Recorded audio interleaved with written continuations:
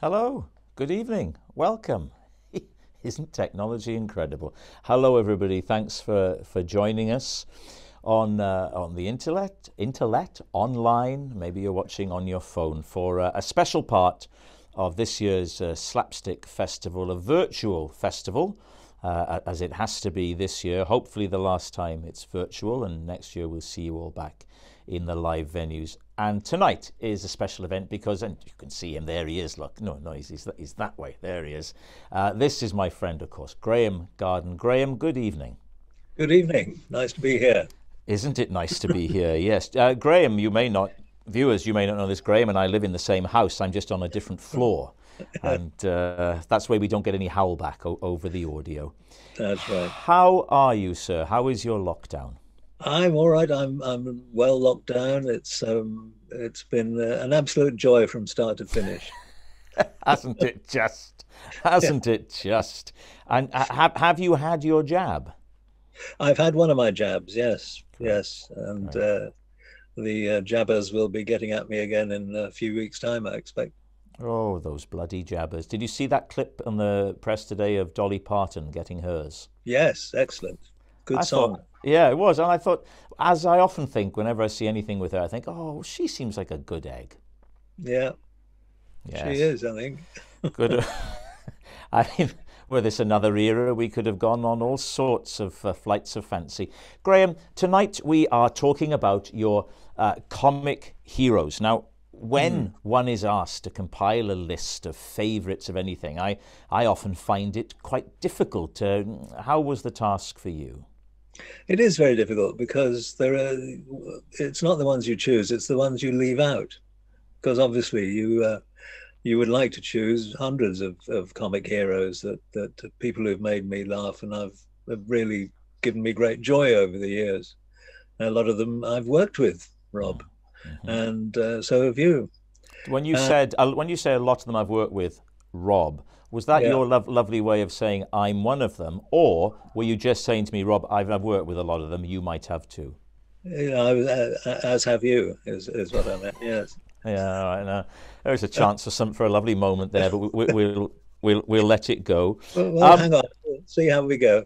all right then, okay, it's a long night. Um, and tell me this: are you one of those people? Dennis Norden. Are you one of those people who can, even if you don't find something funny, you can appreciate the craft of the comedian?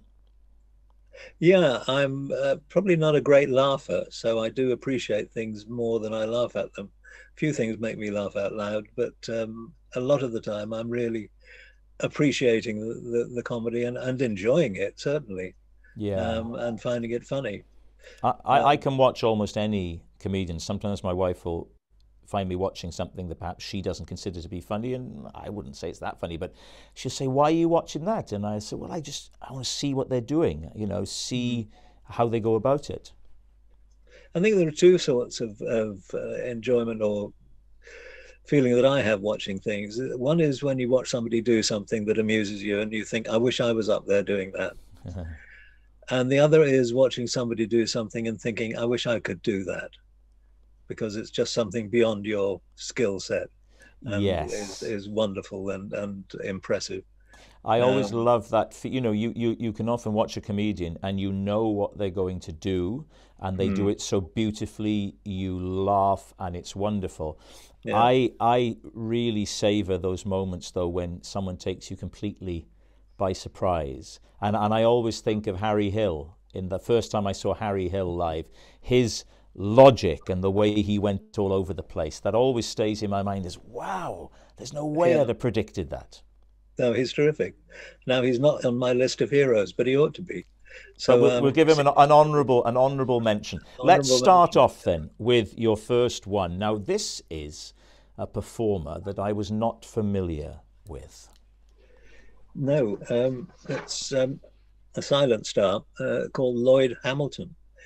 And this is a slightly mischievous choice because he's not really a hero of mine, but he was a hero to apparently everybody else. Chaplin said he was the one actor I am jealous of. Buster Keaton said Lloyd Hamilton was one of the funniest men in pictures. Max Sennett said Lloyd Hamilton had it all, comic motion. Charlie Chase apparently would say, how would Hamilton play this before he went on to do a scene? Harold Lloyd loved him. And very little of his work remains because a lot of it was destroyed in a fire, and he died quite young. But as the years go by, more and more of it is being found. But what remains at the moment is not that impressive, but you wonder why all these people found him so terrific. So we're going to watch it and we're going to go, oh. Well, yeah. Kevin Brownlow, the film historian, has a rather wicked theory that Chaplin and Keaton and Harold Lloyd and everybody were so fed up with being asked who their favorite comedian was that they clubbed together and said, let's pick somebody out of a hat. And they just hit on Lloyd Hamilton's name, and they all agreed to say it was him for no apparent reason. That's very funny to say. I think it's also a bit unfair. It's very funny to say very little remains of his work, but I think when you watch the clip, you do wonder, oh. So let's have a look then, and we'll discuss him after. Here he is. This is Graeme's first choice. It is Lloyd Hamilton. Yeah.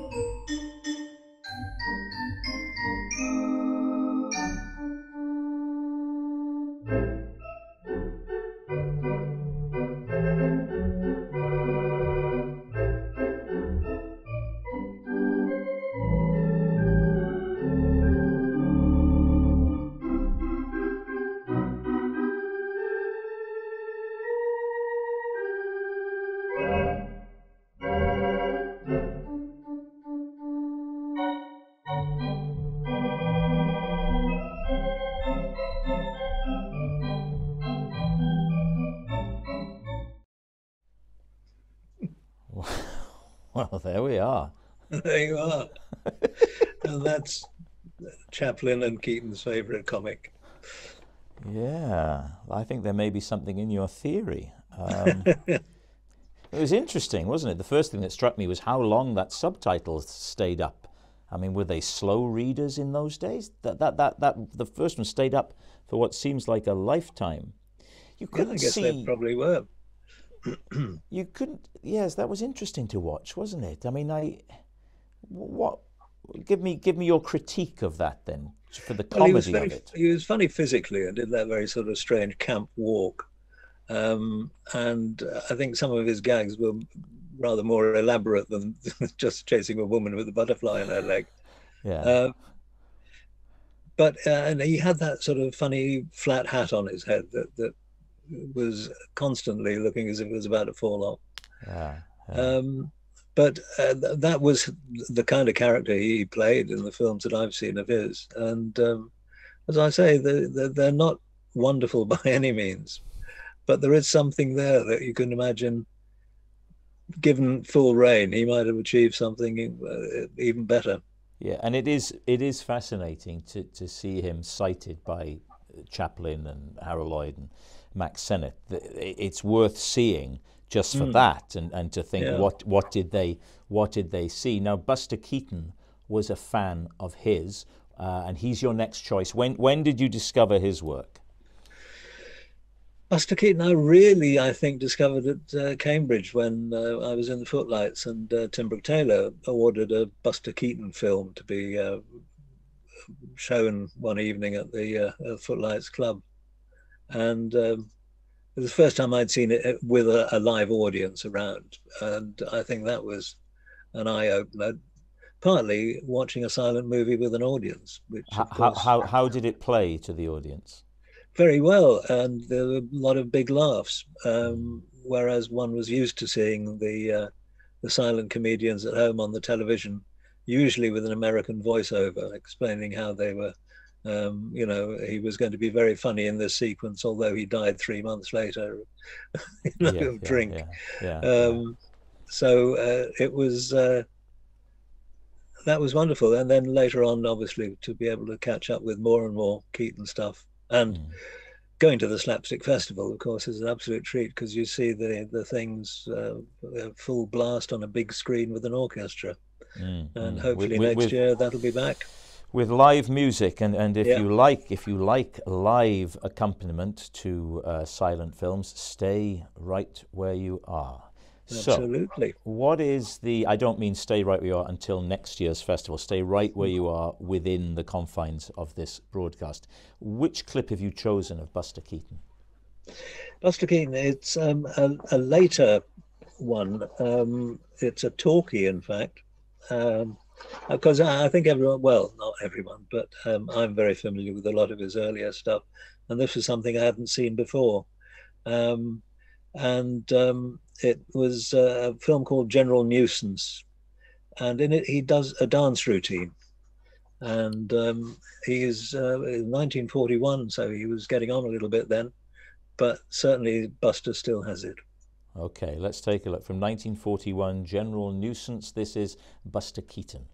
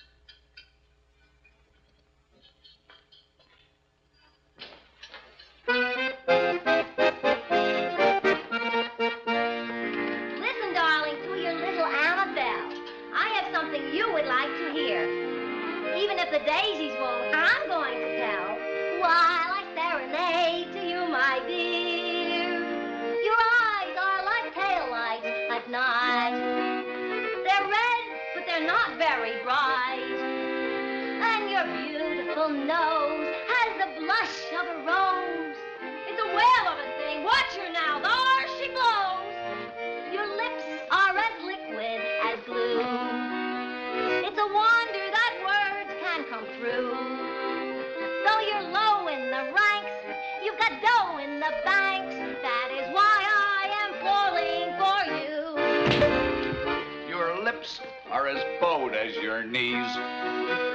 Your cheeks look just like Roquefort cheese. Your teeth are not quite like the stars shining bright, but I'll bet $50 they come out every night. Your eyes are like oysters in stew. Flatterer. And your nose interferes with your view. When you smile, I can swoon. You're a jerk, you're a goon.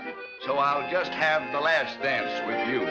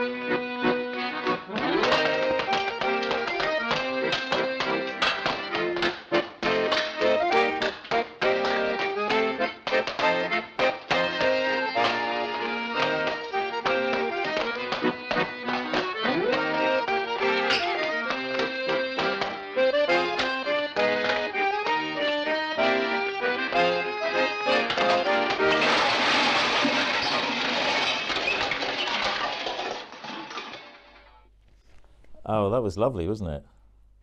I just love that perfectly timed double take he does at the end when he realizes who he's dancing with. That And you've was never seen lovely. so many spittoons in a scene before, have you? No, no, that's true. That's true. That was lovely. I love the getting the dance wrong. You don't see Yeah. that very often. That I thought that was very nice. And that was him in a talkie. He was mostly known for the silent. Am I He right? was, yeah, yeah. And his talkies were not quite so highly regarded. And he didn't like doing the talkies because there were too many writers involved.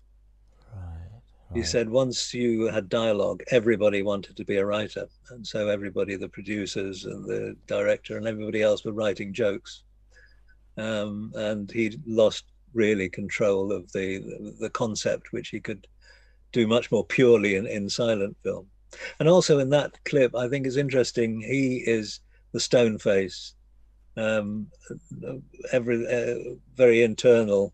The woman who dances with him is pulling every stunt in the book, pulling faces and doing funny gestures and stuff, and putting on voices. And he is doing his thing, which I always love, is looking as if he hopes nobody sees him. He hopes nobody's looking. And if he falls over, he gets up again like a cat Yeah. and carries on. He does. Chaplin falls over, he turns it into a little dance. But I love that about Keaton. Now it's interesting talking about a performer going from the silent era into talkies, because your next clip is the brilliant Laurel and Hardy, and it's a silent. Now they I don't know to what degree you're an authority on Laurel and Hardy, but they seem to make a fantastic transition from silent into talkies. They did, and I think they had good voices. Um, Stan Laurel had that funny English North Country accent, Yeah, and Oliver Hardy was a singer. So they had the voices, they could do that. And also it helped the relationship that had already been built up in the silent movies of the classic one that Morecambe and Wise talk about, the idiot and the idiot who thinks he's clever. yeah, yeah. Um, and they did that. They transformed beautifully into their sound movies. And yeah, in this one, it is one of their silent ones, and it's a bit unusual because the clip we're going to see is a sort of high jeopardy. They're on top of a skyscraper, which is not the kind of trick they usually did. Um, and in it, they play two convicts who are escaping. They've changed it into their day clothes. Mm. But during this process, Stan Laurel has acquired a live crab in his trousers and has put on Oliver Hardy's trousers, and Oliver is in Stan's, and they are trying to change their trousers back and trying to find somewhere discreet to do it. And that leads to all kinds of trouble with the police, apart from anything else. Okay, well, we'll have a look at it, and I should say before we start that this is going to be a little bit special because the musical accompaniment is going to be played live, because in the Netherlands right now, Daan van den Hurk is waiting to accompany this clip for us here at the Slapstick Festival live as it happens. So it's Daan van den Hurk live at the piano in the Netherlands, accompanying Laurel and Hardy in a clip from Liberty.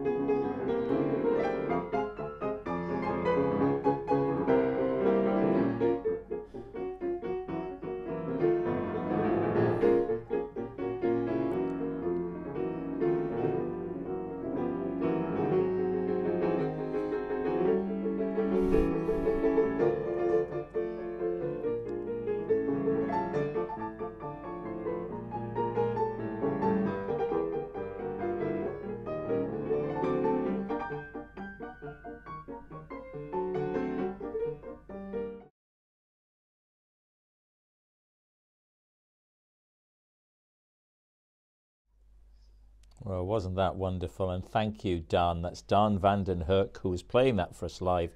Very good. As you're watching this, let's give Dan a round of applause. That was lovely to watch. It is remarkable, isn't it, that they had the perfect physicality for the silence, and vocally, their vocals were the match of their physicality. I mean, that's rare. Absolutely, yeah. And you know, that clip, if you love them as much as I do, it's very scary to see them up on that building. Yeah. I mean, when you watch them in the talkies, and I'm far more familiar with the spoken stuff, the sort of archetypal nature of their relationship, it's timeless, isn't it? Here we are in 2021, and the way that they relate to each other rings just as true when they're going on trips with their wives, or they're trying to do some kind of a thing, get a job done. Did you see there was the film of them with yes. John C. Reilly, ruined, I thought, by that Manchester comedian. I forget his name, but otherwise a successful film, but maybe that's just me. Very good, yes. No, I enjoyed that. It was very good. John C. Reilly was fantastic in it, wasn't he? John C. Reilly was good. I agree. No, I thought Steve was. Well, they both were. I mean, good Lord. Yeah, but you really felt for a lot of that film that you were watching the real two. Yeah, and I think they absolutely nailed the relationship between them, and that kind of relationship worked on the screen as well as off. Yeah. Very true. And it pains me to praise Steve, but there we are. Move in my heroes to represent the double acts, because obviously Morecambe and Wise and people like that I grew up with, watching in the 60s, 70s, Cannonball, all sorts of people who I've enjoyed over the years, but we're probably more familiar with their best stuff. So I'm going for the slightly less familiar pictures. Okay, we're going to start to move now into performers that you knew personally and that you worked with, and I'm excited about your first choice here, and it's Spike Milligan. Spike, yes, he was a force of nature. I did a series with him called Ask a Funny Answer, which was an early attempt, I think, by somebody to try and do something like I'm Sorry, I Haven't a Clue on television. And there was Terry Wogan was in the chair. One team was me and Spike Milligan, and the other team was Willie Rushton, and I can't remember who it was now, but it was a long time ago. Yeah. And it was a very strange experience, and it was very unrehearsed, under-rehearsed, and unprepared, and I never really saw the light of day after the first series. And would Spike go out there without a safety net, as it were? To what extent would he prepare, and to what extent would he just... As far as I could see, he was totally unprepared and just went out there and off the top of his head. It was difficult to prepare for anyway, and he certainly was not in a mind to do that. But he knew that he could just go out there and be Spike, and the rest of us couldn't. Alfred Marks was the other team member, I remember. Right. Okay. And that was a show then, and it didn't gel, and it didn't fly. It didn't really. I mean, Spike's sort of Q series on TV was it was very hit and miss, but when he hit, it was sublime. Yeah. And when he missed, he knew he was missing and was very funny about it. Yeah, he did. He didn't. It didn't seem to bother him. He seemed to take. You No, often find that a lot of comedians, if something's not working, they almost get off on it. They almost get off on the yeah, energy of it. yeah, yeah. And but he certainly was. You felt that he would have been perfectly happy doing it without an audience, probably on his own in a room somewhere. Right. And what's the clip that you've chosen for us?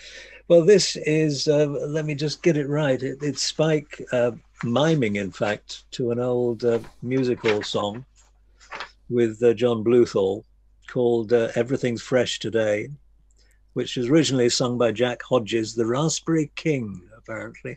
You'll probably find out why in a minute.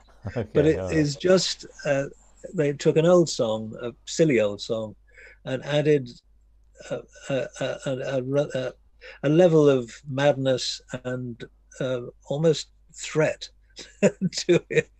It is very weird. And Okay. I hope makes you laugh. Okay, let's take a look. Here's Spike Milligan.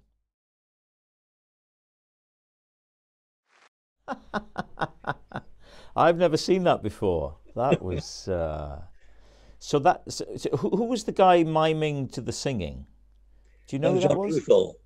Oh, that right. Okay, Yeah, okay.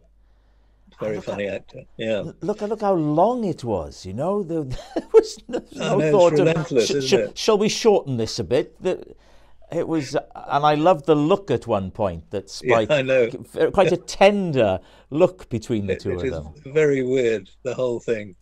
It's a very, very long, drawn out farting joke, but made extraordinary. What extent do you think Spike's absurdist view of the world was coloured by his war experiences? That's in my amateur psychologist role. It seems as if he came back from that and saw the futility of Yeah, I think he everything. thought that, certainly felt that. What he wrote about his war experiences and his imaginary war experiences. Yes, yes, Yeah, I think he did have a tough time, and I think he certainly suffered afterwards, yeah, whether it was directly as a result or if he was particularly vulnerable, when he first went out there. But I think his contribution was that he unleashed the inner lunatic from a lot of people who relished that crazy kind of humor. And yeah, the Goon Show, which he was very largely responsible for, yes. was a huge influence. Would he write those single-handedly, or did Eric Sykes He help wrote him with some those? with Eric Sykes, yeah, Right, yeah, and also there was another writer whose name I can't remember. right. He wrote quite a lot with in the early days. My But favorite, with my favorite Goon Show joke that comes to mind now is, have you got the time? And he says, yes, I wrote it down. yeah, yes, Now it's a small step from Spike Milligan to your next choice, the great, the revered Peter Sellers. Tell us about Peter yes. Sellers. Peter Sellers, first heard on the radio, obviously in the Goon Show. Then I suppose when I was at school, I heard his records that he did songs for Swinging Sellers, Yeah, and yeah, some of his spoken pieces, sketches that he did on record, critics and things like that with Irene Handel. yeah. And I just loved the richness of the characterizations that he was able to do, and characters that didn't sound like each other. It didn't sound like him doing it. No, he Um, would lose himself, wouldn't he? Absolutely, Totally in the yeah, character. And did he not say that there was no Peter Sellers, that he had no personality? he did, yes, and he seems to have been to have had a personality, but a fairly strange one, I think, Yeah, from what one yeah. gathers. But You must. on form, he Sorry, was. sorry, Graham. I spoke across you. No, no, no, I was just going to say on form, he was absolutely magnificent. Oh, I think he was a genius. However you want to define genius, he was. there was something. There's something sexy about him in the broader sense of the word. You know, there's something exciting about him. There was something a little bit dangerous about him. But he was an odd man. You must have known Victor Spinetti. Yes, I knew. Well, I knew Vic a little bit towards the end of his life, and he would tell me stories because I'd sit there at dinner with him and say, "Oh, tell me about this, tell me about that." And he said when they were doing, I think they were doing one of the Pink Panther films, the one where he had that scene with Vic where he said, "I want a room." Because Vic played the concierge, and he said that one night they're in the hotel and Sellers called him up and said, "Take me out to dinner," and he said, "Okay." And for the whole night, Sellers took on the personality of a gangster's mole, and he was flirting with the waiters, but he didn't let it drop from the minute he was picked up until the minute he said goodbye to him at the end of the night. Yeah. Which is, by anybody's standards, strange behaviour. Strange, yes. Yes, and we shan't have any of it here. Now, tell us about the clip.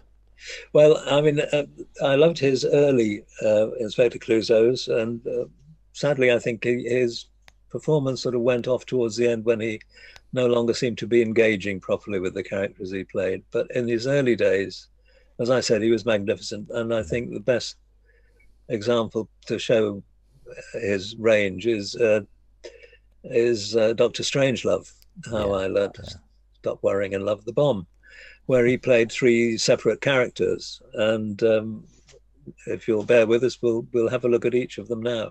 He played the British RAF guy Mandrake, who is trapped with mad General Ripper, who has launched an attack on Russia, a nuclear attack, and locked himself in the control center so nobody can get in. Just him and this poor, bewildered RAF guy.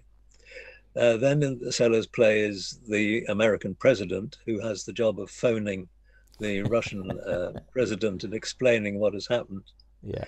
And then he plays Dr. Strangelove, who is the strange presidential advisor, scientific advisor, who was brought over from Germany at the end of the war, and is a kind of a cross between Hitler, Henry Kissinger, and a Dalek, really. So he plays three very different characters, all of them beautifully, and they could be played by totally different actors. Yeah, well, okay, well, let's take a look. And anybody who hasn't seen this before, you're in for a real treat. Dr. Strangelove.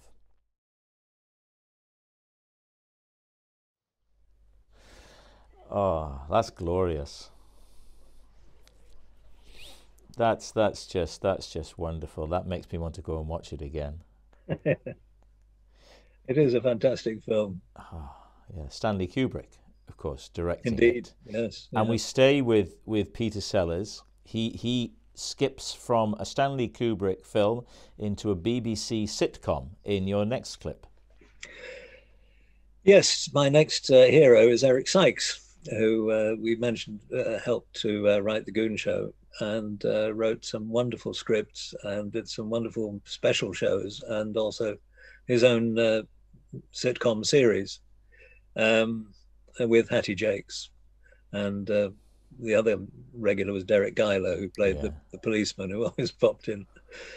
And on this occasion, Peter Sellers offered to come in and appear as a guest in the show, and they wrote a part for him. And I believe the BBC objected because they said they couldn't afford him. And he said he would do it for nothing, at which they objected even more and said, we don't employ actors for nothing. Anyway, eventually he did manage to do it.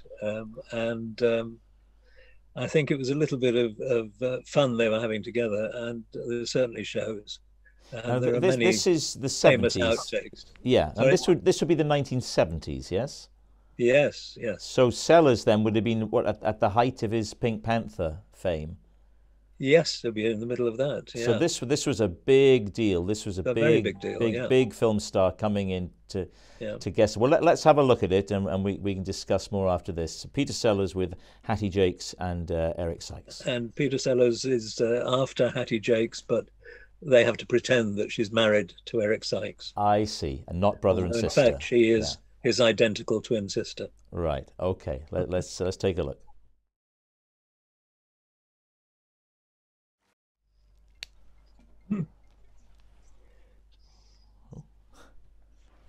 Oh, have I lost you? Hang on, where are you? There you are. I lost you for a second.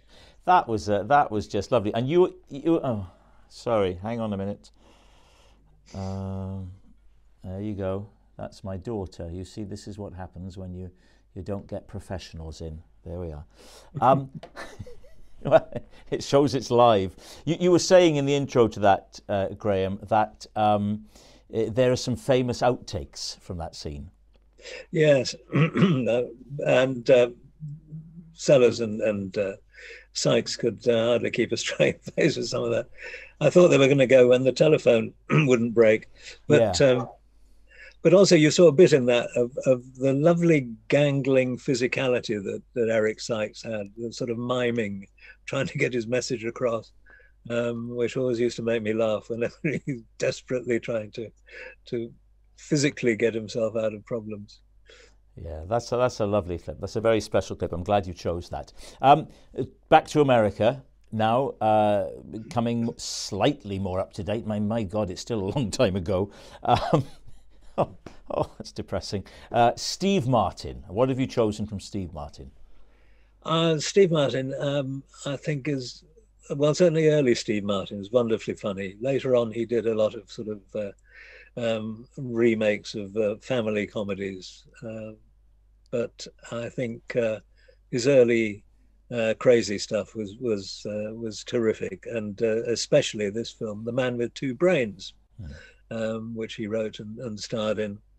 And there's a little clip of which is a great visual and verbal gag, where he knocks somebody down in his car. I think that's all you need to know at this point. All right, let's take a look at it. The Man with Two Brains. Here is Steve Martin.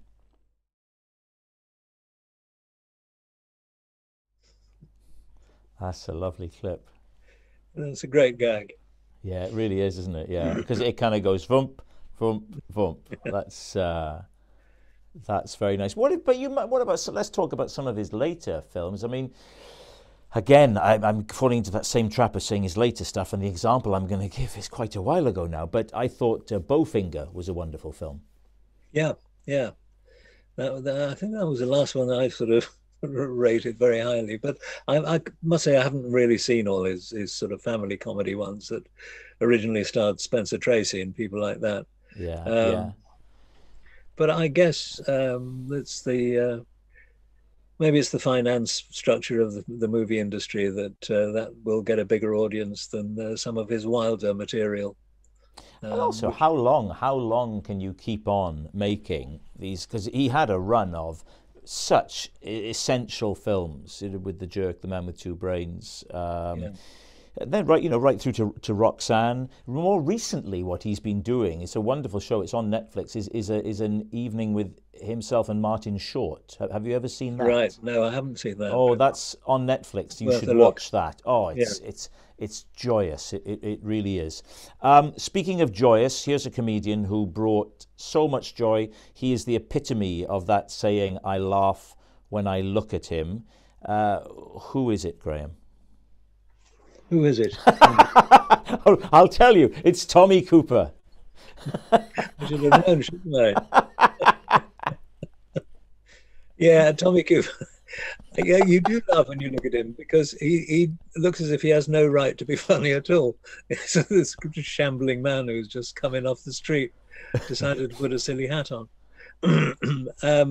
But his comedy, again, it's sort of knife-edge stuff. You feel that it's a balancing act, and he's about to topple over, and it's all going to go wrong, and it never does. He pulls it back and is masterfully in control of things that he seems to be struggling to cope with. And you must have come across him over the years. I never met him and never worked with him. What? I'm staggered that you never met him. No, I didn't, and it's a great shame because I'd love to have asked him if he was as mean as they said he was. He used to do that amazing thing, didn't he? Didn't he, for a while, open his live show with the sound of him stuck in the dressing room, and he couldn't get out of the dressing room, Yes. and you'd hear it over the tannoys, him trying to, and he couldn't get out, and the audience were all in hysterics. The clip you've chosen, it says here, duck trick, etc. Yeah, and that's about what it is. Okay, well, let's have a look. Tommy Cooper, duck trick, etc.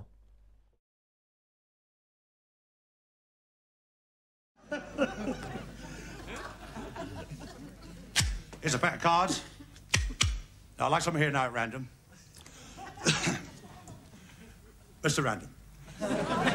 Would you think of any card you like in the pack, sir, but don't tell me? Think of any card, sir. No, just think of one, sir.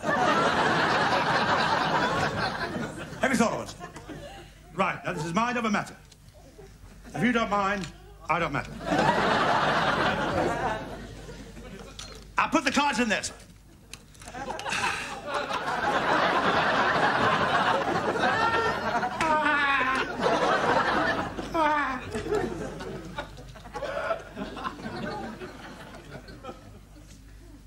Now this duck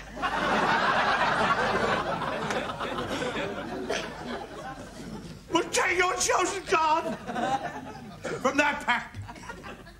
Now, you may have seen a duck do that before, but be fair,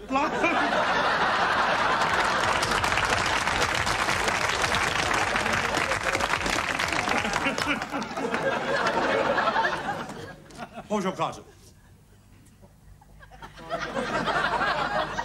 No, correct. No. Thank you.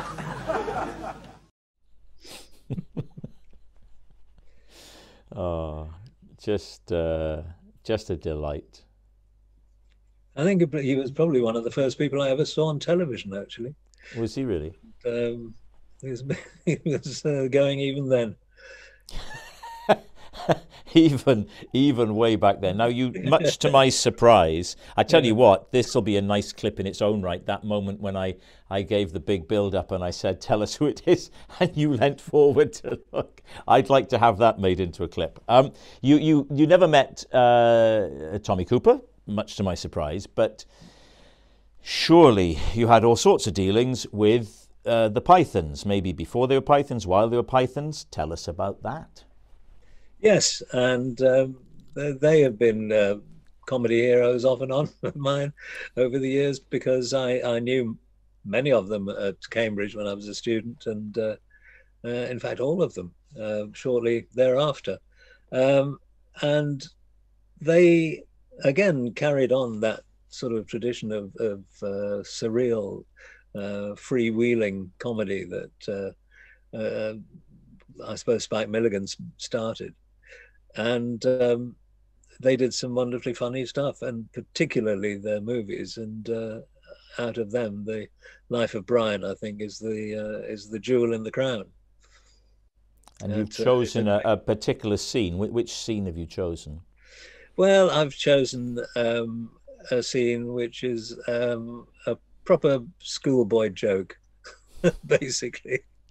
There's nothing deep in this one at all. And this is Monty Python, and it's from Life of Brian.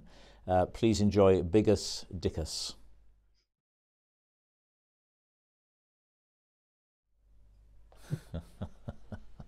That's a great clip, isn't it? Not very grown up, but very amusing. Oh, but it's hard to imagine that scene being written. It's hard to picture them there. And where do you begin? Oh, it's very impressive. It's wrong to have favourites, Graham, but who's your favourite Python?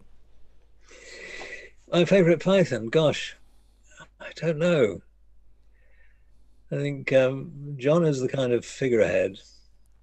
Eric's the one who seems to sort of busy himself and get things done in the background.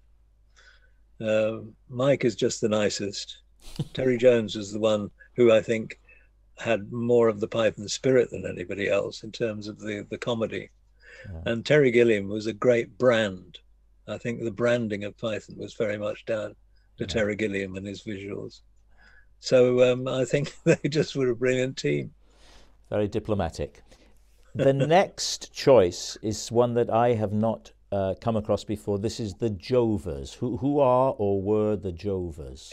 Well, these I'm aware that I haven't chosen very many women in my comedy heroes, and I have loved funny women like Hattie Jakes and people like Joyce Grenfell in the past and so on. And there's a woman in this act, it's a man and a wife. And this is to salute my heroes, who are the people who do their comedy without getting terribly famous, who go around the circuits of cabaret and stage doing maybe just the same act year after year, but perfecting it and getting it so pin dot accurate that you just marvel at the way they do it. And the Jovers was such an act. They did cabaret in America mostly. They did get onto the Ed Sullivan Show, but never made it huge. So to all the people who are working away, doing their thing night after night, they're my heroes, and the Jovers represent them. Okay, let's take a look. Here they are, the Jovers.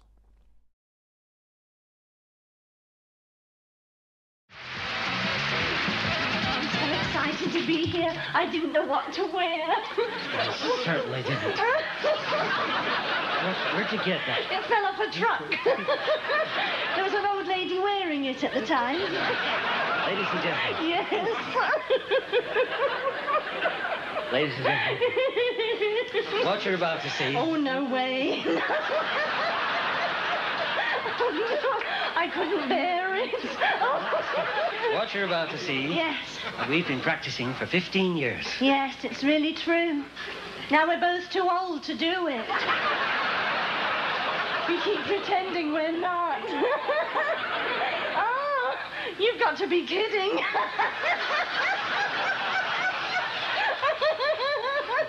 Well, you keep laughing at this. This is not going to be funny. Oh, yes, it is. Look, I'm going to... What are we going to do? I'm glad you asked me that. Yes. You see, we're going to do some tricks on the table. Oh. It's not even my birthday. Now, I don't suppose you've done it before. Never. I see. Mm-hmm. Not on a table. That size. All right, come over here. All right? Okay. Just step right there. Okay, just stand still for a minute. That's right. Yes. Yes. From now on, Yes. this is going to be physical. Oh. This is a very serious moment. Yes, I can tell by their faces. A very tense moment. I feel the tense. Right, now Yes. just do everything I tell you. Right, now when I count 3, Yes. you're going to jump on my shoulders. It's very easy. You just step on here, 1, 2, 3, like that. See? Okay. I'm so excited. Okay, here we go. Come on. 1, 2. Oh.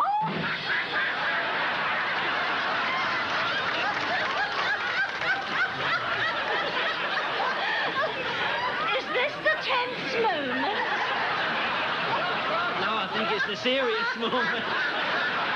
Oh, don't laugh at this. Why not? Well, it's not funny. Well, it feels funny. Oh, just ignore it. You're Yes. right. Okay, now pretend nothing happened. Nothing happened. Okay, here we go. 1, 2, 3, spring. You're kidding. Come on, spring. You're not springing. Spring will be a little late this year. In case you think I've gone topless, those are my knees. Okay. I can up here. You like? I can see everything from up here. Oh, I'm sure you can, yes. You can see everything. Okay. Yes. Now, here we go. Yes. When I count 3, Yes. you're going to fly through the air like a bird. Okay, try not to miss the No, table. I don't want to do it.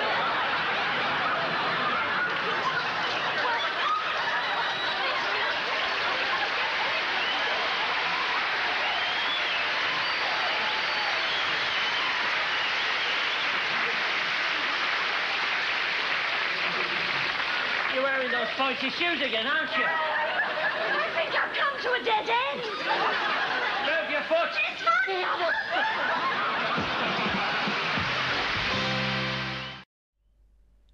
Oh, that was remarkable. I've never seen that before.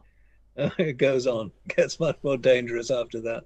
But you know what you were saying about doing the same act for years and just getting it. I mean, there was so much in that, wasn't there?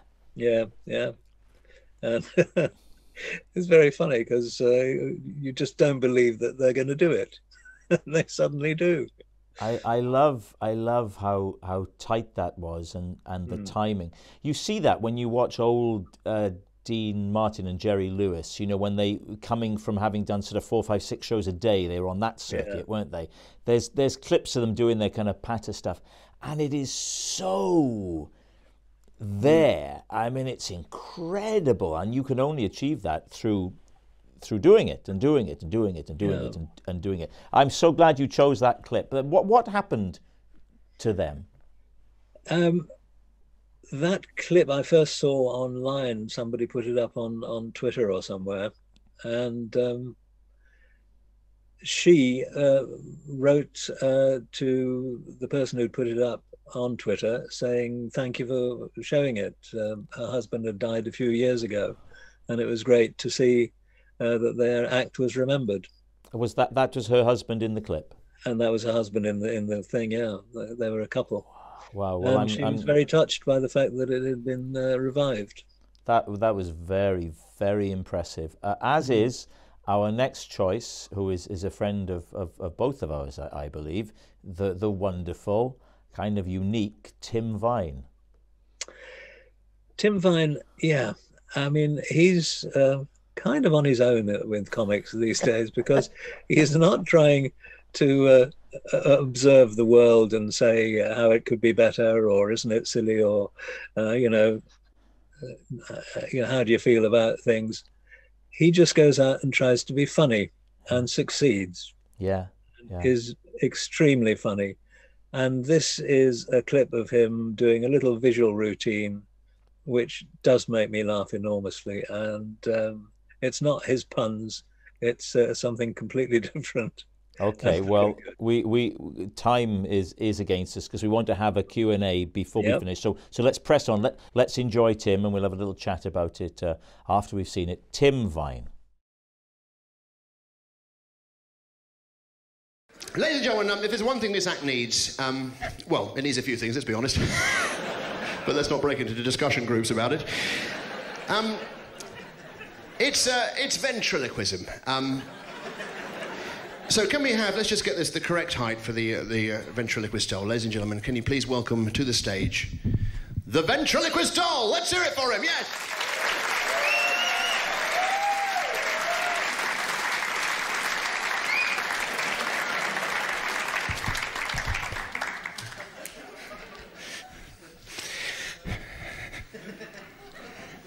What's your name? My name is Clowny.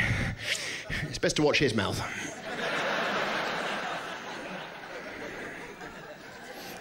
What have you been doing today, Clowny? Well, I've been doing ventriloquism. Have you? Yes. Wait there. I'm going to have to come with you. A round of applause, please, as he gets his puppet. Let's hear it, yes.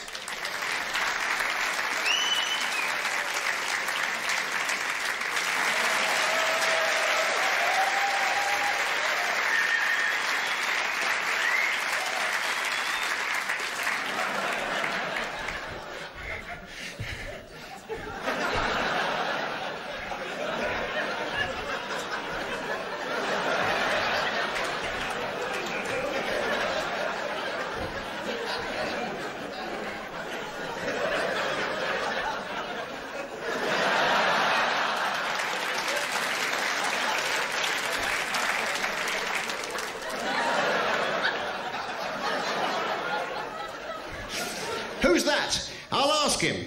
What's your name? My name... My name... It's best to watch his mouth. My name is Lammy. What have you been doing today, Lammy? Well...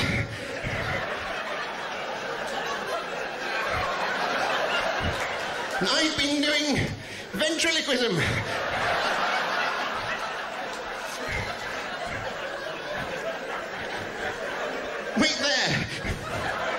I'm going to have to come with you. I'm going to have to come with both of you. Round of applause as he gets his puppet, yes.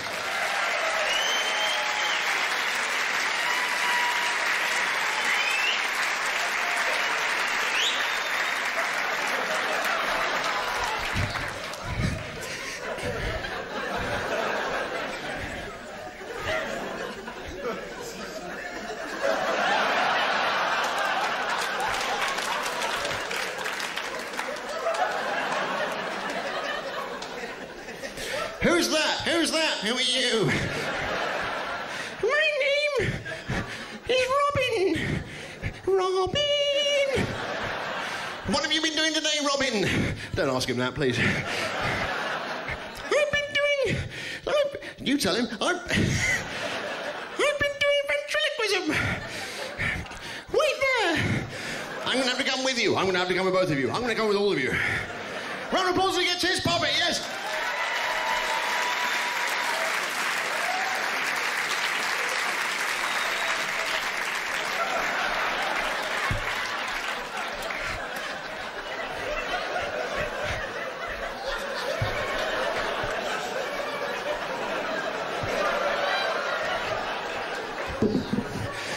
Who's that? Who's that? Who's that? Who are you? My name is Ian. What have you been doing today, Ian? Well, I've been doing juggling. No, you haven't.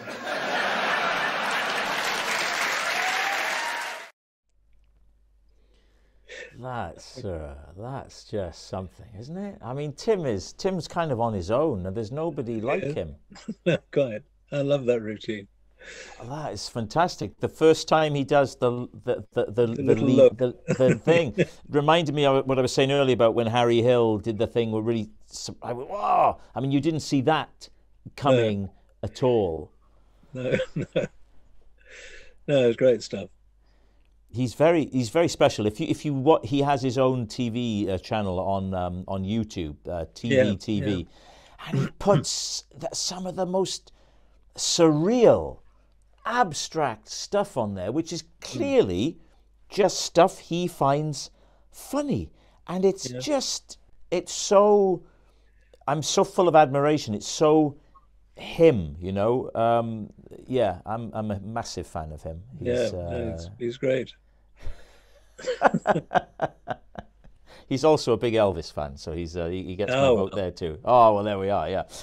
Right, we're hurtling towards the end. I will ask you some questions soon, Graham, from people that have been watching tonight. Before we do, we have the goddess of comedy. When you stop and think about Victoria Wood and you look at that body of work that she has sadly left behind, it's just stunning.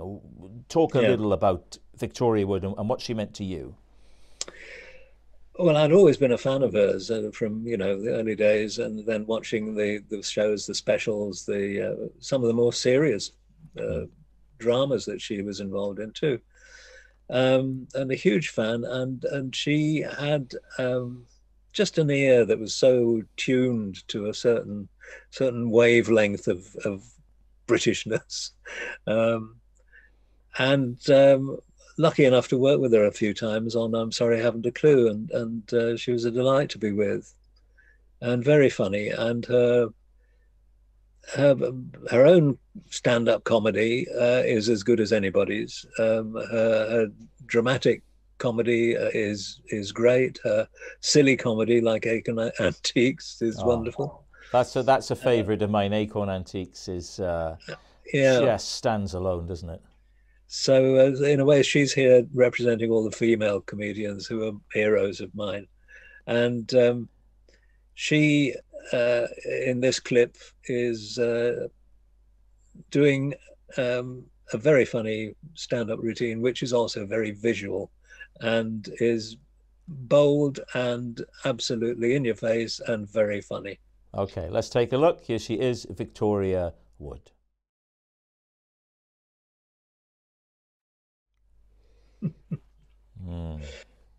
That's impressive, isn't it? Yeah, it's incredible. God, there's so much in there. The verbal, the visual. I mean, Could you do that routine? What the comic routine or just the workout routine? Just physically. No. Well, that towards the end of it, that's what I was thinking. My God, she would do this every night on the stage. She was a huge talent, wasn't she? She was a huge talent. Now then, at this point, Graeme, I've been getting texts throughout the night, right. all the questions. The first one is rather sweet that just came in, and it's from Tim Vine, who evidently is watching. And he says, "Blimey, need to check Graeme's marbles. I'm seriously honoured that a man who made me laugh as a kid and was part of my comedy education likes my nonsense." So that's just a lovely one for you. Well, Hello. I did wonder where you got it from. Yeah, you should take all the credit. Right, let me go back to the beginning, and we got some very specific questions here. And let's try and, because we're running out of time, we'll try and get through as many of them as we can. So in nice, concise answers is what I'm saying. From Martin, is stuff funny because of the rhythm and juxtaposition of words, as much as the words themselves? Was this one of the reasons why, say, Willie Rushton was so good? Yes. Thank you. That was concise. From Gavin. Gavin says... No, it is true. Yeah. I mean, it is very important. Well, I know that, funnily enough, the next question confirms our friend who we lost recently, Ian Pattinson, who, of course, was the peerless writer for Clue. Gavin says, could you share any memories about the late Ian Pattinson? Now, the structure, because you and I talked a little bit about Ian before we came on air, and the structure and the weight and the rhythm of the joke was a big thing with him. Yeah, I mean, he would often go on Twitter and things complaining about Radio 4 announcers and their grammar in the mornings. But he was meticulous in using grammar and style correctly, because he believed that the jokes needed to be constructed with the right balance, the right rhythm, and the words had to be placed in exactly the right place. You put the killer word right at the end of the joke where it will spring a surprise. Don't do it halfway through.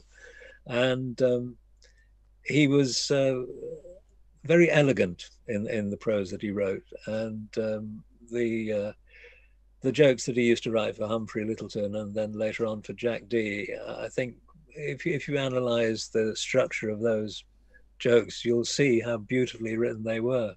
And very elegant. The reason, for example, I mean, he believed, words were very important. He used to write the jokes about Samantha and also the jokes about Sven. And he didn't do so many jokes about Sven as Samantha. And we asked him why. And he said, because of the word her. It can mean belonging to her, and it can mean her as a person. So he can construct a joke which uses the word her in a misleading way, whereas with Sven it's either him or his, and you can't make the same play the same trick on the audience. That's fascinating. Victoria asks, do you think any of your influences were unusual or obscure interests for your generation? Did you find you had different interests than your friends and classmates? Oh, gosh. I suppose maybe to some extent. I think at an early age, I think kids all do rather like to define their own personality by finding something that they appreciate more than others. I mean, they also like to get in and enjoy everything that everybody else is enjoying. But I think we all identify ourselves by finding something that's our own. I think as well, if your interest in comedy is above and beyond just enjoying it as an audience member, if it's something you see yourself doing, I think you're more likely to seek out further afield than what's in front of you. Yes, and I think I didn't see myself as having a career in comedy until quite late on, and so I suppose in the early days I was devoted to radio comedy because when I started out we didn't have a television, so when I was a kid, and so I was brought up on the people like what do you call them, up the pole with I've forgotten their names now. Anyway, it was a long time ago. Jewel and Morris, people like that. Yes, and of course, Kenneth Horne and Dickie Murdoch, and it was wonderful to meet some of these people later on. Arthur Askey, people like that. Yeah. So I sort of rather cherished the radio comedies that I enjoyed, which I'm not sure that the rest of my classmates at the early stage I started listening did. Was it as much of a thrill for you? I mean, Tim touched on it, Tim Vine, in his text when he said how thrilled he was that you liked his stuff as he had watched you as a kid. I remember staying up to watch the Goodies, and when I got to know you, it was a thrill for me. Who were your you for me, or who was the you that you are to me? Well, gosh, I mean, there were one or two people like Arthur Askey and Dickie Murdoch that I appeared on shows with, and that was a thrill. Big thrill was Alistair Sim, who I'd always loved in the movies. Again, another comedy hero that we didn't have time to talk about. And John Howard Davies was producing a series where he played a judge, and he wanted some more jokes for the courtroom scene, and asked me to write a few jokes for the judge, played by Alistair Sim. And so I did that and went along to the read-through, and Alistair Sim sat at the end of the table, and whenever he got to one of my lines, he said, "I can do this with a look." I said, yes, you can. So, out it went. But I like to think I wrote those looks. Yeah. Oh, that's very funny. The last question from our viewers will lead us into your final clip. What is Graeme's favourite moment from the Goodies? Because your last clip, your last comic hero is your late friend, my late friend, Tim Brooke Taylor. Yeah, certainly a comic hero of mine. From the first time I saw him as a student, when he made me laugh, and he went on making me laugh forever. And I think I don't have a sort of comic moment in the Goodies. I've got various sequences that I think worked well. There's a lot of stuff in the Kitten show. There's a lot of stuff in the movies show that I particularly like. And there's a very satisfying sequence we'll have a look at now, which features Tim and his great physical comedy that he could deploy, as well as his wonderful performance of he could play scared better than anybody, and he could play pompous, and he could play all sorts of ridiculous things beautifully. But this is the opening to a show we called Saturday Night Grease, which was a send-up of the kind of movies that you might imagine. Okay, well, here's Graeme's final choice of his comic heroes. It is Tim Brooke Taylor.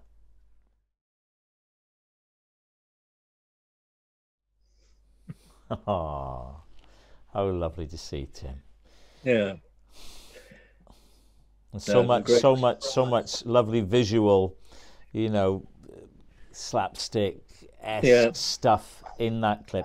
Graeme, we've gone past our time. Yeah. It's been that enjoyable. On behalf of everybody that's watching this, thank you for taking the time and thank you, Rob, sharing these choices with us. We have to thank as well, of course, over in the Netherlands, Daan van den Hurk for playing along to that Laurel and Hardy clip. And I should remind people that the Slapstick Festival continues through to Sunday, so do look and see that there's loads of great stuff going on that you can watch.